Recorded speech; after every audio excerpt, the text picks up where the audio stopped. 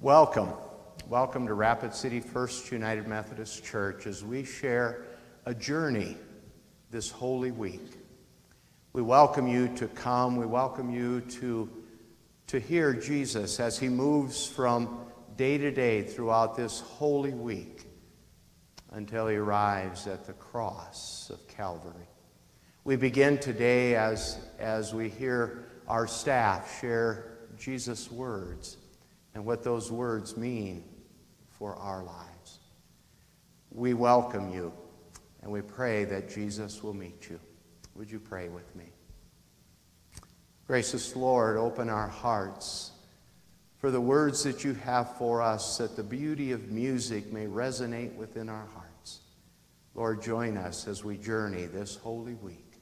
We ask in your name. Amen. Stephen, would you share music?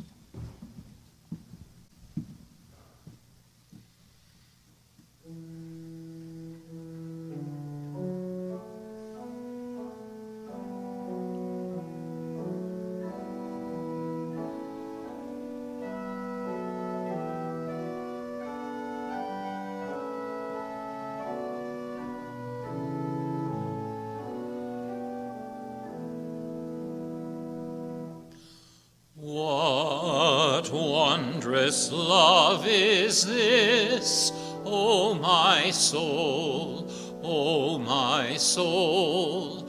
What wondrous love is this, O my soul?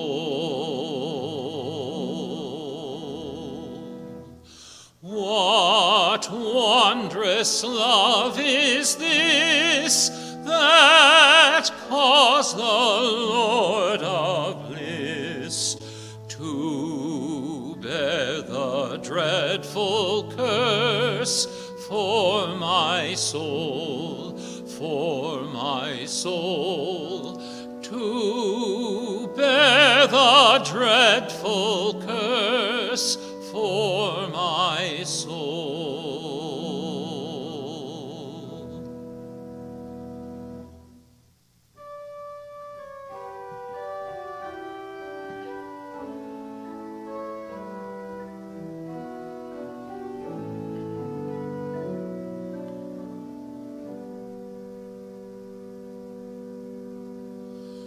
What wondrous love is this, O my soul, O my soul? What wondrous love is this, O my soul? What wondrous love is this that caused the Lord of life to lay aside his crown for my soul, to lay aside his crown for my soul.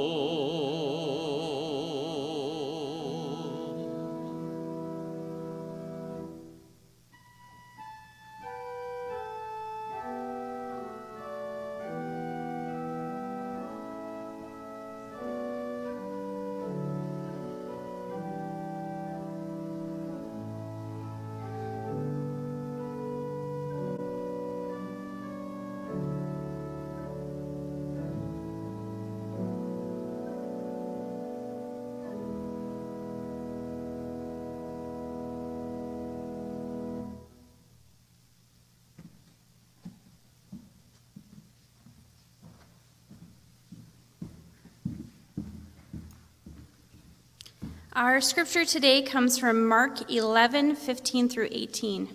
Jesus clears the temple.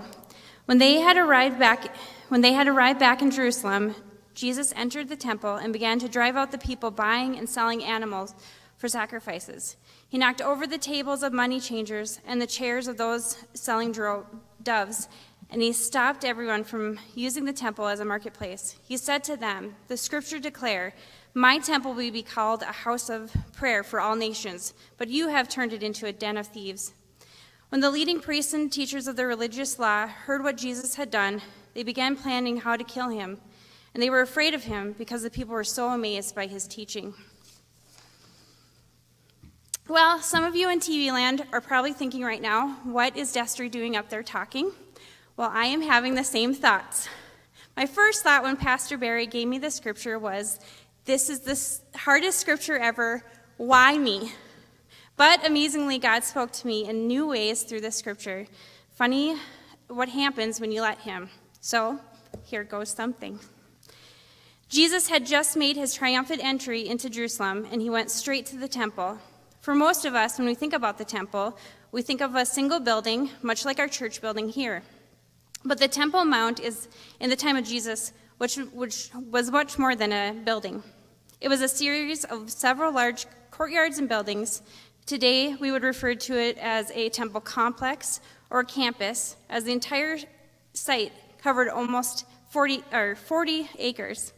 It was in these courtyards that two main things were happening. Animals were being sold for sacrifice, and money was being transferred from Roman currency to the temple coin. The problems were not so much that these things were taking place, but instead how they were taking place. If you were bringing a sacrifice, you might have had that sacrifice inspected to be sure that it was good enough. And if it was judged not good enough, then you would have to buy a new sacrifice, and they would be more than happy to provide that service for you for a price. For the convenience, you would pay a higher price, much like the difference between Walmart and Target. The temple became something very much like a flea market. When Jesus entered Jerusalem, he went directly to the temple. A conquering king entering the city would have went to Herod's palace in order to conduct affairs of state and government. But Jesus, who was not a political king, went to his father's palace, a place of worship, in order to conduct affairs of the Spirit. What he found there was corruption and greed. He knew that his father's house was holy and to be set apart from all else. And what he found was that it had become a marketplace, a place that centered on buying and selling, not praising and worshiping. Jesus knew things had to change, and so he reminded them of the scripture concerning the corruption of God's house. It is written, "My house will be called a house of prayer for all nations, but you have turned it into a den of robbers." It's hard not to listen to those words and reflect on our own lives and our own house of prayer, how we turned church into something it was never intended to be. In Ephesians 2:19 through 22, it says, "Consequently, you are no longer foreigners and aliens, but fellow citizens with God's people and members of God's household, built on the foundation of the apostles and prophets, with Christ himself as the chief cornerstone. In him, the whole building is joined together and rises to become a holy temple to the Lord. And in him, you too are being built to become a dwelling in which God lives by his Spirit." The Greek word for church literally means a calling out, or the called out ones. We are called out from everything around us. We are called out from our arguments. We are called out to react differently to the world around us. We are called to respond when chaos erupts around us, and we are called to a higher purpose.